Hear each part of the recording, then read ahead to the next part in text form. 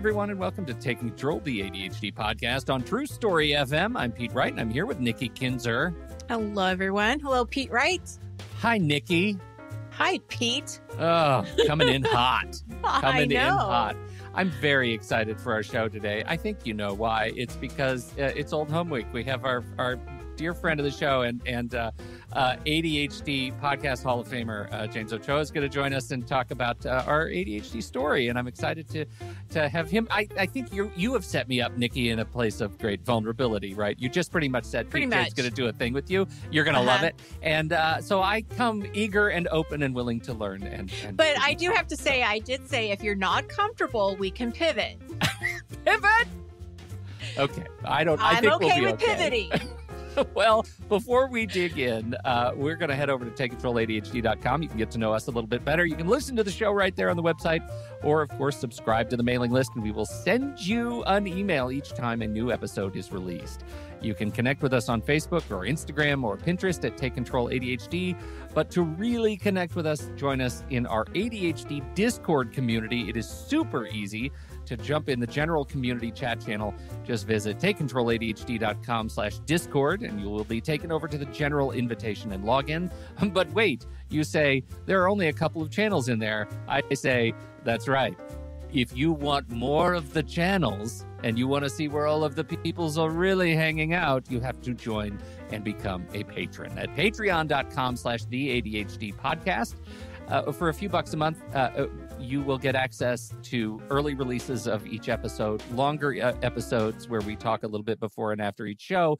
And of course, you get access to all of the super secret, triple secret channels in our Discord server. That's where the community is really hanging out. And so we invite you to do that. You don't have to do that to listen to the show, obviously, but it helps us to support the show, continue to grow the things that we're doing with the show and with the community, and bringing you all this hot ADHD content.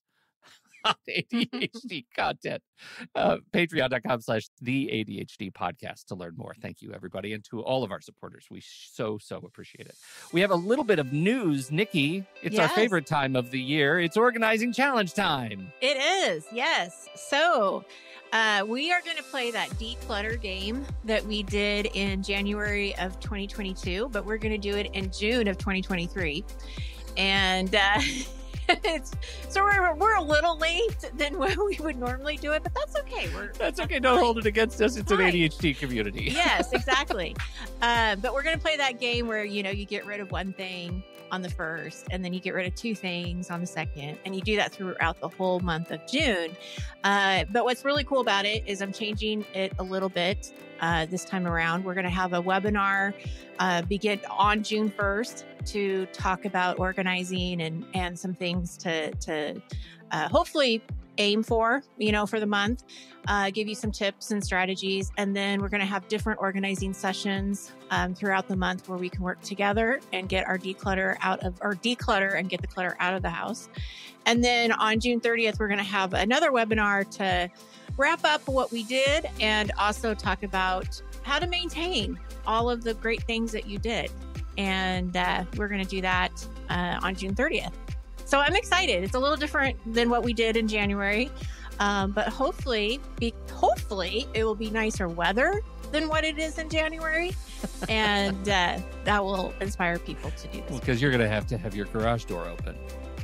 You're right. I'm assuming, right? I don't want to bury the lead, but I have a feeling I know where you're going to be organizing stuff. So this is very exciting. James is like, interesting. That's right. James is sitting here just silently judging our organizing efforts. No, I'm thinking, don't tell my wife about this because she will put me on task. That's right.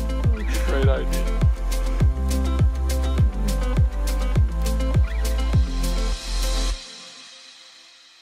Thank you so much. James Ochoa is back. I don't even know how to introduce you anymore.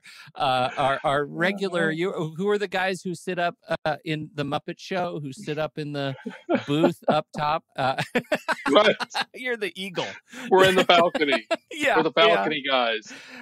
James Ochoa, you're one of our very, very favorite ADHD thinkers, writers, producers of great education. You've taught us so much about the Oh my ADHD God. storms and navigating them over the number of years you have appeared on this show. We're grateful for you to come back here and talk about telling our learning from our ADHD stories. And it's Waldorf and Statler. Thank you, Brian, in the chat room.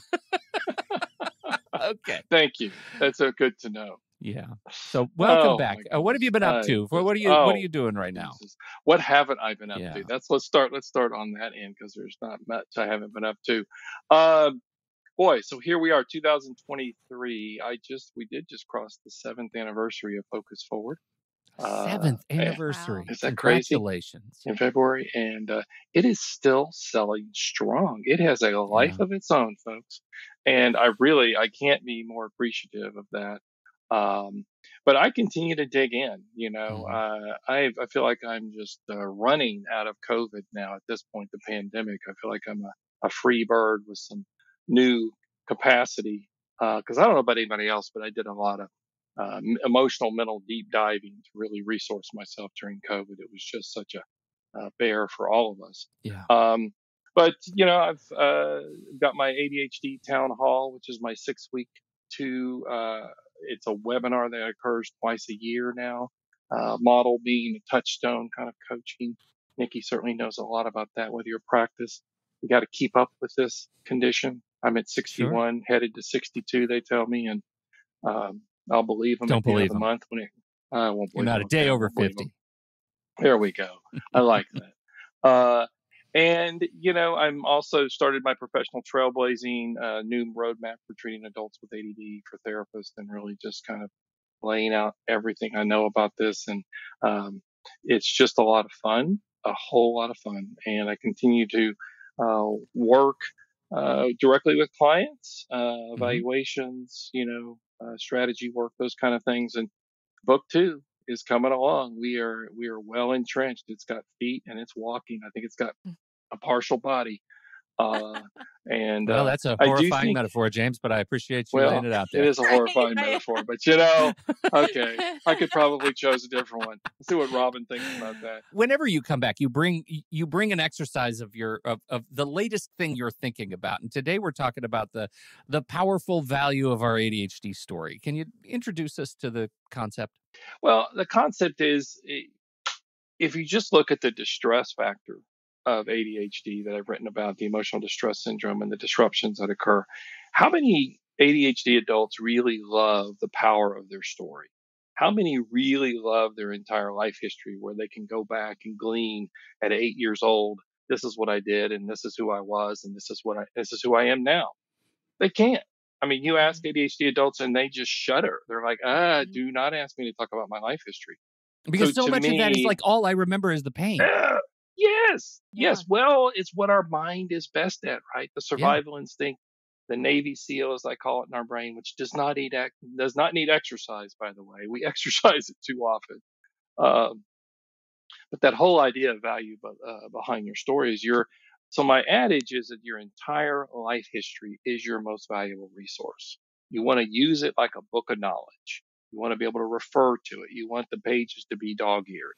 You want to be able to go back through it and know who and what you are and how you are, how you've gotten to today. And I talk about things like, okay, what's the wisdom, experience, strength, hope you take from that? And so I have a little small exercise that I bring people through. I say, just grab something from your life history and start asking yourself those questions. What experience did I take? What strength did I develop? What wisdom did I take? What knowledge do I have now as a result of that? It's just a purposeful way to move into thriving. Okay, to move away from that distressful aspect. And certainly my second book is going to be focused on the incessant storms that do not go away on the ADHD spectrum. And what do you do about them? They really affect careers and relationships. And so this whole value of your story comes in. How well can you tell your story from a triumphant way, from a way that says, I really know myself? So it seems to be this layering effect that I want people to be able to be proud of who they are. Sure, I've got challenges. I still run 7 or 8 out of 9 symptoms on each of the areas of ADD. And I just asked my wife, we just crossed 34 years, and it's not always a picnic, but we clean up the mess and we resolve Mm-hmm. things and we move forward and we reset. And I just want people to look at their stories and have value from them, not shudder when they think about it. Well, and I've been participating in the most recent town hall that James is offering right now. And what struck me and why I really wanted to bring this to our listeners are the stories that the folks had mentioned in the group. There were two particular ones that were just really strong, coming from triumph is a really good word, right? Coming from something that was this despair to, wait a minute, I not only overcame this, I became a better person. I learned so much more, about myself. But I don't think we do that without reflection. I don't think you can. We don't give ourselves enough time No, we to think. don't. And the challenge with reflection on the ADHD spectrum, right, is one, the internal evaluator for us doesn't develop as robustly or as well as it could, or Mhm. it will, the evaluation will be very truncated into things that are distressful or difficult or highly passionate. But we just don't stop and we're not able to see ourselves. So you've got to use that. That's this whole mindfulness piece of curiosity, observation, to slow yourself down to see who you are. But really, it doesn't stop there, right? This whole value piece says, not only will I triumph, I learn from who I am. Now I can show others that this is something I can powerfully be and live with. And it's not a deficit or a disorder. It's something that I know who I am. Um, it's still the oddest space for me that the one I don't know that will ever go away is the imposter syndrome. It's insidious. I don't know when it's going to pop up, and suddenly I think everyone's going to leave me, and everything I've done is just not worth a thing. And I'm like, I literally sit stunned in curiosity with myself. Like, there it is again, Mhm. and it's okay. I'm at the point now where I can shrug my shoulders. I know what it is. It doesn't delay me. But you think about people on the ADHD spectrum, they just get shut down with it day in and day out. Mhm. And it's tragic. It's Mhm. absolutely tragic. I appreciate you saying it like that. I've been kind of wrestling with a metaphor around my experience with ADHD as an adult, and it is it's been the act of, like, I sort of visualize the act of just walking up a river. And when I was young, I was at the mouth of the river where the river meets the sea, and the pressure of all the water is much higher. And I climb up over the rocks and the river, and I get further and further up toward where the river starts. And the closer I get to where the river starts, the pressure sort of lightens. When I hear you, as you say, pushing 62 and I'm pushing 51, the it relieves me to know that shrugging the shoulders is like, okay, I've reached a point where I know I still have it. I'm still standing in the water, but I have more behind me than ahead of me, and that is a sense of relief. Yes. That's kind of the the thing that I have to the picture that I have to paint in my head, that there's more behind me. I've learned more. I might still feel the same way because my feet are still cold, but I've learned more, and Yes. I know how to walk this particular walk. Yes. Yes. But now I've learned cold therapy. So when my feet are cold, I know what's happening here. It can be a positive thing. That's right. Yeah, right. Don't get me started on breathing and cold therapy. It's so much fun. Yeah. But those shiny objects over the last few years, I used a lot of cold Mhm. therapy and breathing aspects to really recenter and resource myself. And they've also become not passe, but they're just part of my resource tools Sure, Mhm. right. They're in the which are box. wonderful. Right. Yeah. And I'm not sure what's next, but it's fun. It's always fun to adventure. Before we get into the exercise, I love too that you said that you can recognize that this is what's happening and just see it as it is. And I think that that's a Mhm. really important lesson to learn.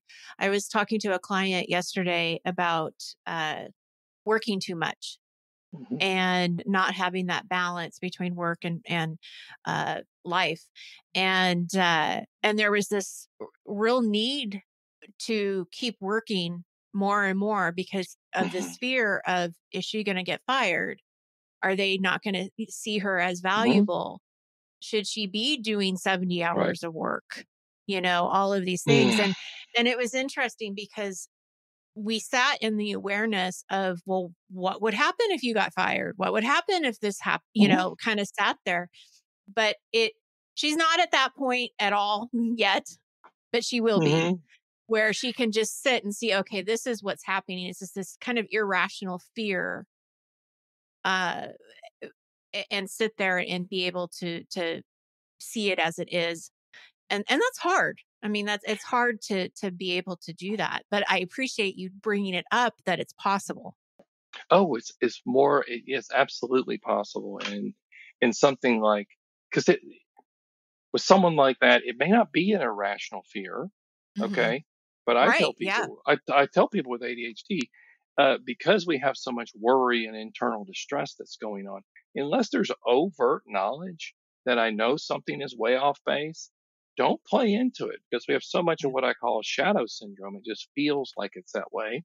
But the ability to face it and look at it takes the air out of it, right? Hmm. It takes the balloon out of it. And it's interesting. You would talk about going upstream, Pete, because this was in a spiritual book by a gentleman named Mark Nepo, which I absolutely love. He wrote a book called Awakenings, kind of a daily spiritual mantra space. But he talked about how salmon, when they're swimming up a river, actually go to the strongest point of the current because when they start swimming up that strongest point of the current, the path is clear on the other side. Mm. And it was Oh, very I like that. metaphorical. It's very difficult, but it's like also I wrote about in Focus Forward, right? It's the Yeah. whole Moby Dick story, of a crazy Jack, I think it was. It was just like on the boat going, no, we need to go through that storm. You go right into the front of it. Yeah. But everything tells us not to. And so Hmm. Hmm. learning that resilience to stay right in front of it and look at it. And the key to that is to have that support system around you, right? People who don't think you're crazy, people who support you in staying with yourself and following through and kind of going to what works for you. And I'm getting more and more convinced that like if we take strategies, personalizing strategies, it has to come from the inside out. I Yeah. just am not a believer in organizational books. It's not that those aren't helpful in Hmm. a place of ideas and brainstorming, but it has to come from the individual person in a way that's meaningful. And it just doesn't work otherwise. Hmm. So I do think that yes, life stories, the value of them, how to glean value and practice it as an exercise. And I'm still combing through, all of my life history. Hmm. And it's amazing how much courage it gives you to really stand up so that I can't believe I'll be saying things on national podcasts when I think things in my head. I'm like, okay, yeah. When I was 5 years old, and I would throw a tantrum, I was a horrible tantruming, hyperactive, impulsive kid with a closed head injury at 4 years old. I wasn't getting attention, so I'd get into the dining room table and I would pick it up on my little 5-year-old back and I would spin it around when people were eating. And it was like, that's one way to get attention. It sure Okay. is. Not the attention you wanted, It's a you know? power move right It's there. a power move. Mom wouldn't take me to Kmart because I wanted to go to the blue light special. Yes, I'm dating myself. Uh, but you take that disruptive of a life history, right? And you can take it into this exercise we're talking about, Nikki, where you can ask yourself questions about it, Hmm. Hmm. and it's very simple, right? Because the questions like, what knowledge did I take from that? I'm a powerful little kid. You Okay. bet. And Yeah. I can move mountains, certainly can move Hmm. dining room tables. Hmm. What knowledge did I take from that? That I have that intensity. Hmm. And the wisdom is that intensity hasn't gone away. And Yeah. it's what I'm swimming upstream with, Yeah. Yeah. you know, Absolutely. Yeah. and it creates resilience, and the hope is that I can stand in my life and say, oh, this is doable. It's more than doable. You can go, you know, you can go buy 90,000 beads and start chaining them. And 6.5 years later, give out 2,500 chains to people because you can. And they're hanging up on all of our walls right now. It's crazy. So this obsessive drive, as we would say it, unbridled, that can create enormous chaos and really destroy someone's life if you're not careful, can be bridled, can be channeled, can be funneled. It's not an overnight process, but it is a process that is absolutely doable. So I'm here to tell you, it's a lot of fun. It is a whole lot of fun. So, well, and you're also here to help Pete walk through this exercise that he just found out about yesterday. Set up. It's like, well, okay. So do you want to set up the exercise, and then I'll tell you my reaction to having it inflicted upon me? I do have a backup plan. I have plan B, but your plan's gonna be better than mine. I just know it. Oh, I love it. I love trust falls. This is a podcast trust fall, shall we? That's right. Exactly. Oh, yes. It's so much fun. So look, the setup here is I do want you to focus on, you pick out an experience from your life before now, something I don't care if it's egregious. I don't care if it's fantastic. You won an award. But you stop and you contemplate in that space and really look at it from a variety of angles, and you ask yourself some questions about it, and you begin to see it in different lights. And so the reality is you get a chance to say, okay, what's a story? What's a story you carry in your life of your life history? So if you want to play along, the vulnerability is let's play along in the ideas of what is a story. You have one, Pete? I do. So Nikki, I think I'm gonna throw up. Nikki sent me a note yesterday afternoon. It was very, very busy, and so I didn't actually see it until about 10 o'clock last night. And it was, hey, check out the notes for tomorrow. I've got an exercise you're gonna do with James. And then like 5 minutes later, after I hadn't responded, I could do my story too if that doesn't work.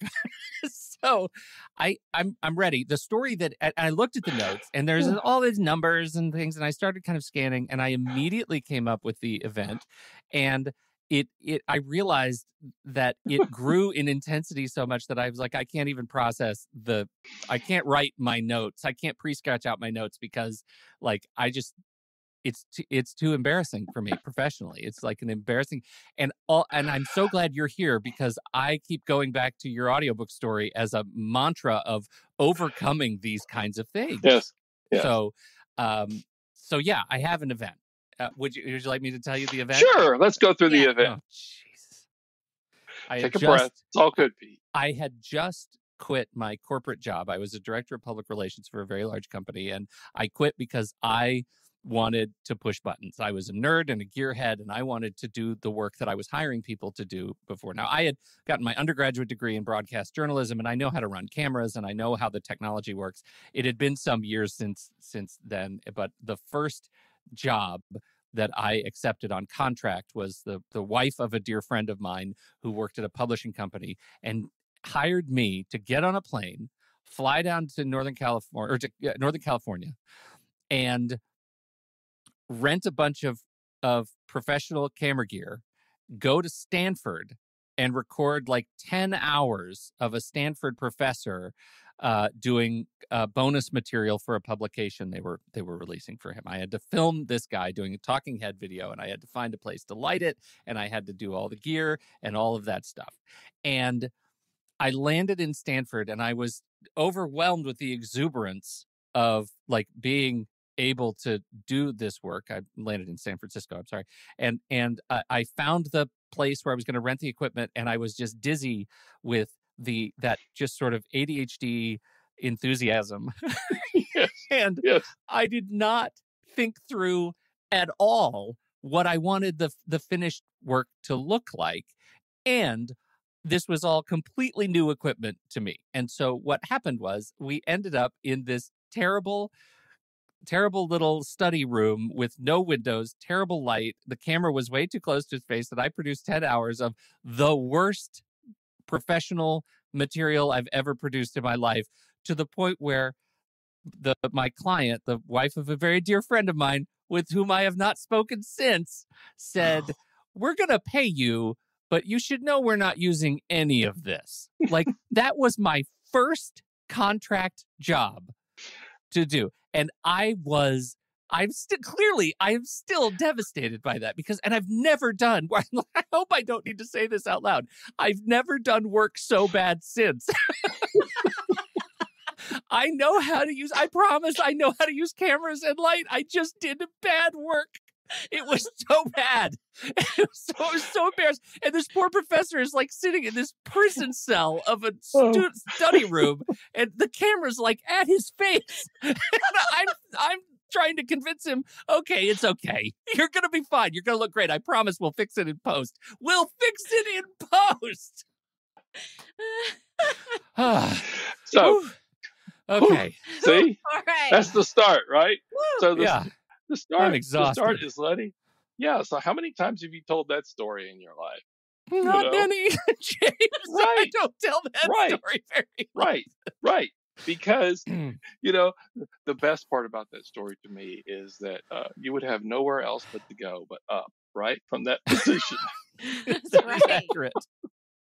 Okay. So it's like, okay, let's get this out of the way. Yeah. Let's get my epic failure out of the way, which reminds me, of course, of my wonderful storm of recording my audiobook. And with all the saying the periods and everything, that was my great professional storm that y'all were so kind to help me with.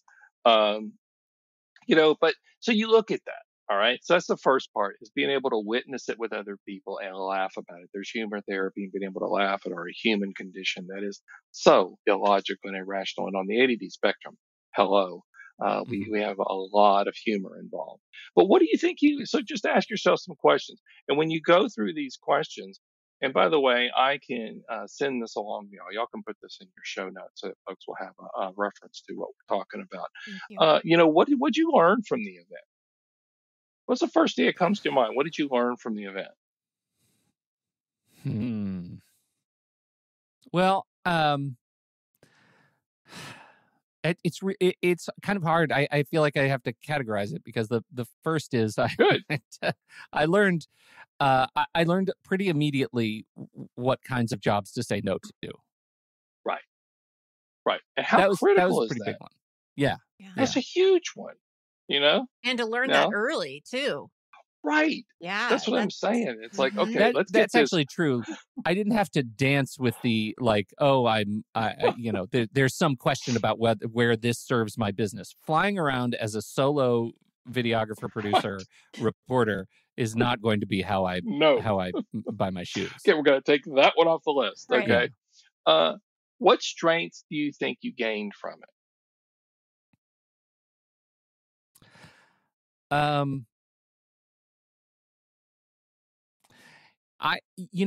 Okay, here's something I've never connected to it, which is I think the act of having to sit there for 10 hours and uncomfortably manage a conversation, for the first time doing it as a part of a professional endeavor, probably set me up for where I am right now today. Right. Like I feel like I feel like I am better equipped to sit on a microphone and talk for hours straight with many strangers, many friends, better as a result of that probably marked an inflection point. The fact that my brain immediately goes back to that day on that campus. Yes. And what I love about that is you're pulling what I call the thread of congruence. It fits, it connects to each other. And we'll talk more about this at the end of this. I want to ask you a few more questions, but this rhyme and reason you're starting to create from it this is how the story becomes valuable. So what hope came from it? Do you have any hope that came out of that? Can you talk to me more about hope? Like, I say that as somebody. Like it's got to get. I'm not better from than this land, keep James. What is this hope of which you speak? Right. So the hope would be something as simple as, okay, I never want to do that again. Okay, I will absolutely not set myself up like this. So the hope is that, I got this over with. It's like there's got to be something better than this. That's actually interesting you say that, because since that point, I felt like and I don't know that I ever put these words to it, but I feel like I had something to prove. I think I still have something to prove. Hmm.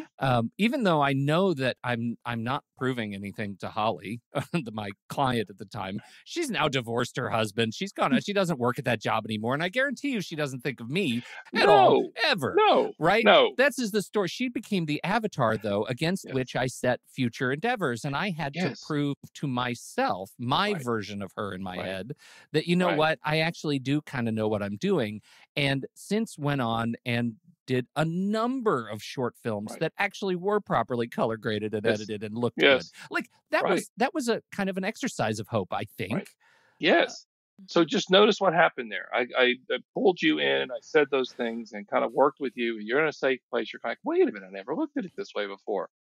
So it actually gave you, and this is great from an ADD point of view, it gave you a hard stop. It gave mhm, you a polar pace to bounce from, mhm. to say, okay, I'm going to use this as a important space that I know really does give me a sense of depth and character, a strength. Well, and I guess that the word that keeps coming back to me as you're saying all this is control, right? Hmm. Agency. That Right. not that I felt hopeless and out of control and like I was completely faking it, and Right. yet I was able to turn around and do things that were actually moving to other people, and that was really the whole goal. Yes. So what wisdom did you gather in going through that? What did How you is take wisdom from it? different than hope? Wisdom is the things then it could be new knowledge. It could be these are the kind of the key pieces of my life that I take with me now. Mm, The wisdom I would take from a 5-year-old spinning a dining room table is I have a lot of power and it's highly intensive and I can destroy a room or I can transform a room. That's the wisdom I take, the life mhm, wisdom. Still, I get it, but I wasn't able to tell people that story even 15 mhm, years ago. You know, right, I was a little hellion. That's not what you want to tell a story about. It is sure, interesting. See, I grab an insight right here with my own personal life. Who did I polarize in ADHD in 1989? But a little hellion who was mhm, hyperactive and impulsive. And I tell the story of him getting 40 to 45 pairs out of 50 in a card sort game of 100 cards. And he had a photographic memory. Okay. mhm, Hmm. So it makes sense that I would polarize out of an intense, child that was a hellion. That's who I was. So that's a brand new insight for me. I never yeah, put those pieces together for myself. And this is what we're doing, Pete. So wisdom is kind of what you carry with you through your life that become life lessons that you really refer back to. Anything that floats up around that space. And again, these aren't have tos. These are yeah. curiosities and you're sifting. Well, I think so much of my sort of professional trajectory since then has been one of exercising agency, and Hmm. film projects that I've taken on have all been under the auspices of under the assumption that I am going to be driving the final result and I'm going to be telling the story. And if you don't really like that, there are other Right, people who will do exactly what you say, client. But if you want me, I'm going to right, tell a story. right, And right. that was that I think gift of hindsight is a really important bit of awareness of just where, because I tend to be, I think I'm a pretty flexible guy, but Hmm. in terms of the work that I put out, I like to have my hands in it completely. And so at least I feel like this showed me kind of where the line should be drawn. Right. And if you think about that, Pete, that builds integrity. Okay. Someone's going to really like who you are because you're not going to bullshit them and you're not going to just give them what they want, on the film that they want because they want it a certain way. You're going to really let them know in truth, this is how it's going to work best. I was told by another very early client that one of the reasons that they kept me around is he was the CEO of his company. And he said, one of the reasons they keep me around is because of exactly that. And I've never really put that together, that I was unafraid to speak truth to power. Right. And Right. that for Right. somebody who signs my checks to be able, Nikki's raising her hand. What? I am, because I just want to share something that I'm reflecting on about wisdom in you and what your story that you're telling us, because from day one when we started working together, I would say that the number one, maybe not number one. No, I would say number one, quality was really important to you when it came to the podcast. You know, like you wanted to make sure that if we were going to do this, I had the right microphone, I had the right stand, you know, everything was quality. And to this day, it's still, you prove it. Last week, we did a video on, or I did a webinar, and the recording from Zoom was a nightmare. Trying to get that to replay for everybody. And so Pete says, you know what? Let's get it out of Zoom. We're going to put it in Venmo. We're going to put it in Vimeo. Venmo's Vimeo. I always get those two mixed up. And not only did he just like transfer it, he took out the 10 minutes of me trying to figure out how to enable the chat, put music to it, took out the icky stuff, put music to the end, and made this like beautiful video replay. So you did capture something out of the fire and ashes. Yeah. Which is what you weren't able to do for your first experience. But you knew, you know, there it is. Yeah. I think it's so funny. Man, inflection points, right? Like that's a thread I don't know that I would have reached. I like the word inflection point. It's a real stopping point to say, hey, okay, where is my life? What did I learn from it? Because we're so afraid to do it. Okay. The last question I have there, which is similar. And by the way, these questions are there to trigger a sense of knowledge or movement or thought process. So some of them, yeah, they sound similar, but they're going to land in different ways for different people. So like the last question is, did you gain any new knowledge that you have now?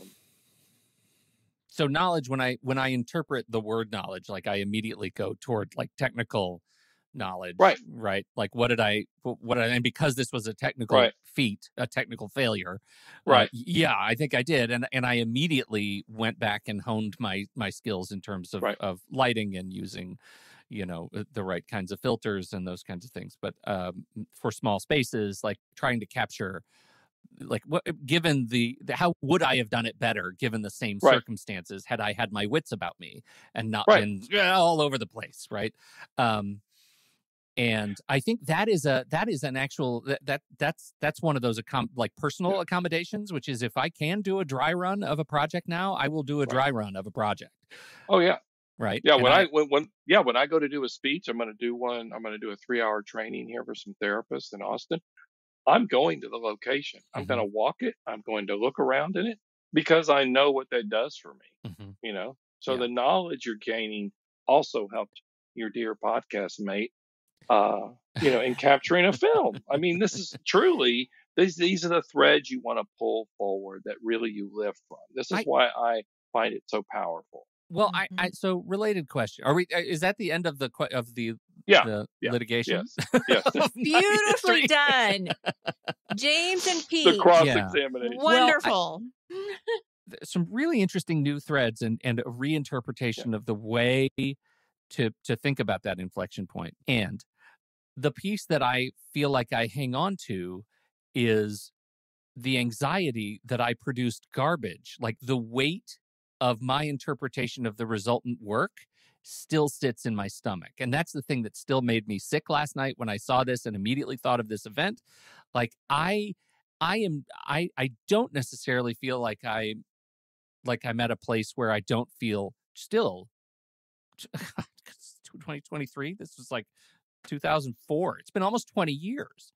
And I still feel as sick about the fact that I turned in 10 hours of garbage that was never used as I did that day. Right. Now, so one of the things and it'll be interesting to see going forward with that, because you could create a journal, I call it a resource journal of your life experiences and memories, and watch if this softens over the years. Watch if this is a different space because you had the ability to look at it deeply, right? To really face it head on was a place that was safe. And that is what we need to do on the ADD spectrum. We've got to have a place of safety with those around us to just look at our life, you know? Yeah. And that's just, that's the deepest kind of living that I know how to do. And it's fascinating because there were at least 3, 4, or 5 threads here that really felt like they were, oh, interesting. And I caught one too Yeah. on my 5-year-old. It's Right. like, this is the sifting piece. This is the curiosity observation piece. This is the critical aspect for mindfulness on people with ADD. What are we going to fill our minds with that really resource us? Mm-hmm. Stop trying to have someone else figure it out for you. Get into a safe place where you can be in a place to begin figuring it out with other people for yourself. Yeah. Mm-hmm. Yeah. I just, I didn't think I had much to write about in my second book. Mm. Now it seems like it's going to be more important than Focus Forward, because we all have these storms that are incessant. We don't have a way to look at our life history in a way that's dynamic, Yeah. in a way that's meaningful. Mm-hmm. I don't want to poke at this, but only because you're I consider you a mentor and a model for healthy living with ADHD. But I want to keep coming back a little bit to the, because I feel like we have similar spaces around these examples, the ADHD book, and you're telling, and we'll put the link in the show notes, because you're telling Mm-hmm. of that story of discovering that you had missed the fact that you had done that reading and nobody had told you. Is it that fills me with a very similar sense of Yeah. gastrointestinal grief that I feel with Yeah. my own project. And so I'm curious, not necessarily how, but when, if and when, do you feel like you were able to move past that part? What's moving past it? You live with it. Yeah. You integrate it. Embrace it. Okay. So I go back. All right. And wonderful ACX Audio, right? Who sells my audiobook. They don't remove, the reflections of the 2 stars I got on that audio. And I will go back and I read those, Pete, and I still have that same thing you're talking about. I have that, oh, good. But I know what it is now. So it's the ability to know what the story is, and we've moved beyond it. This is what I've learned from it. This is who I am. But that's being human. I think people with ADHD we're so much more human on that human element of disruption than other people. Um, and we have an opportunity to really turn our lives around by being able to stop and look at it. There's so many of us, we want to run ahead, get it organized, somebody fix it, someone give me a medication, and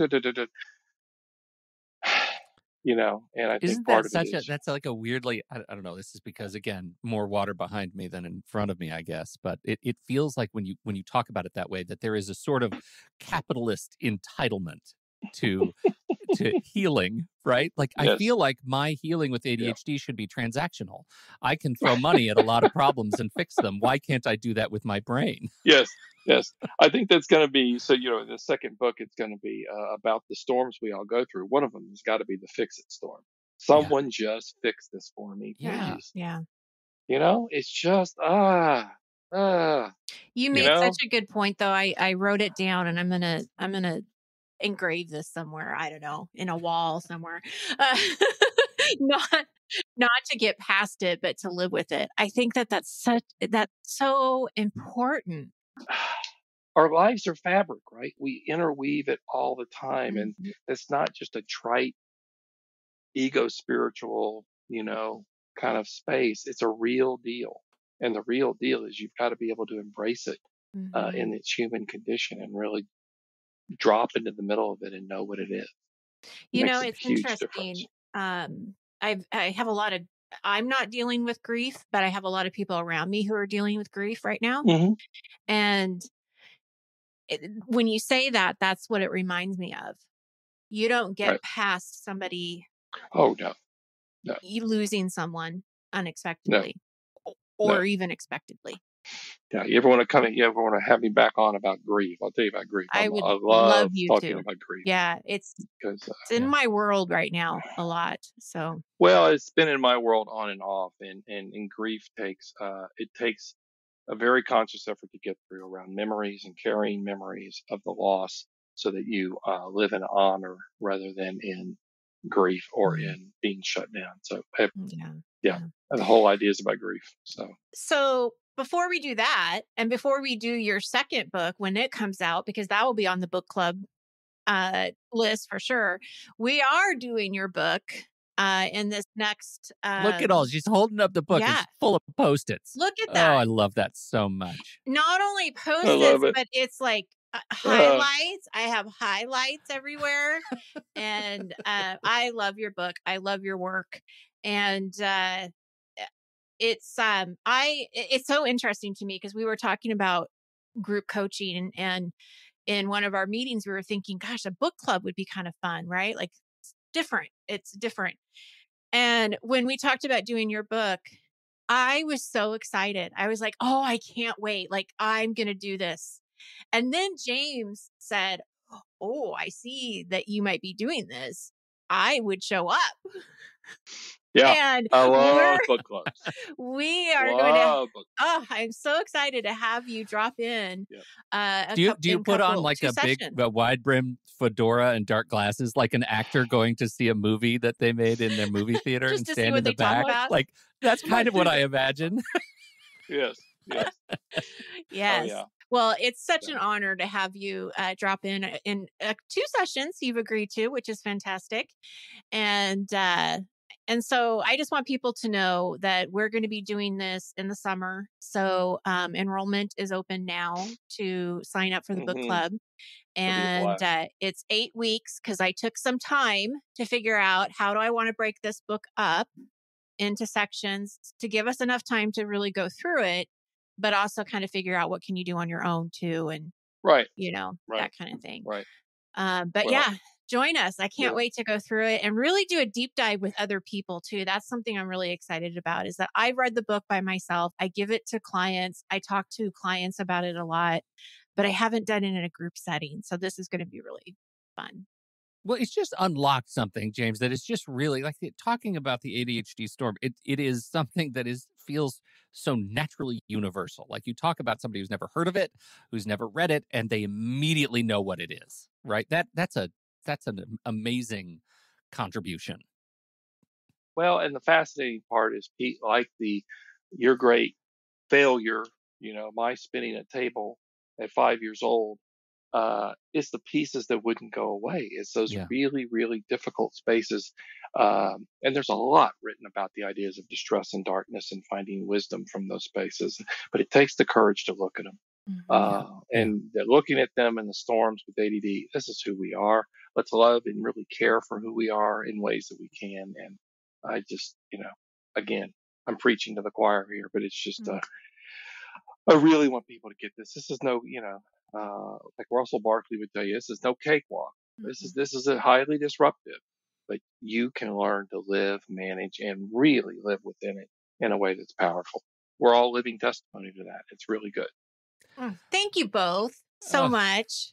Pete, thank you for doing this. I owe you a dinner out. I am your willing and some your willing guinea pig as ever.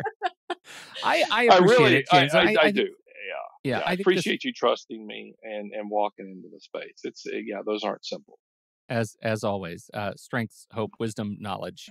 Those the big questions. It's great, and it gives me new insight, and I am a grateful recipient of it. Thank you, James, as always, for your education so much fun. And your wisdom. It's really great. Where do you want you gave the we let you do your plugs up front, but tell them to the website. Where do you want them to go?